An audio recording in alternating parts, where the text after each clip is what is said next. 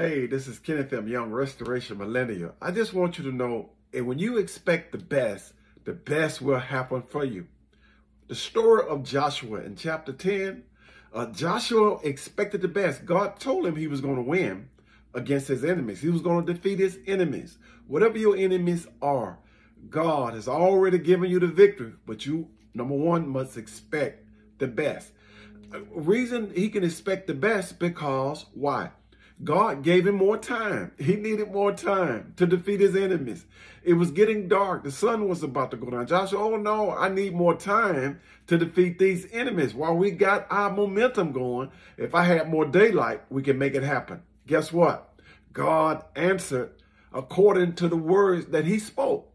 He spoke the trajectory of what he wanted to happen. That was victory.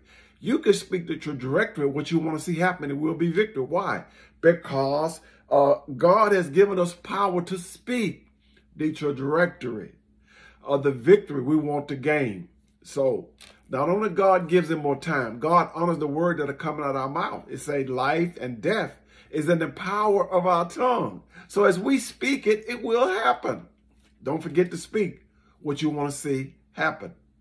Last and final point. God is a covenant-keeping God.